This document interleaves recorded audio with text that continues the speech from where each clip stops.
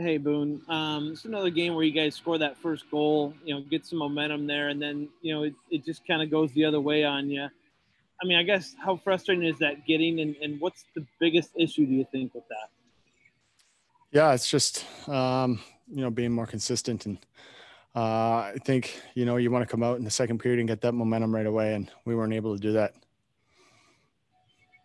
In that third, did you guys feel like you started to kind of flip the ice a little bit the way you wanted and just didn't get a goal? Yeah, we wanted to push. Obviously, we got to get one by him, and we didn't. So, we got to push there.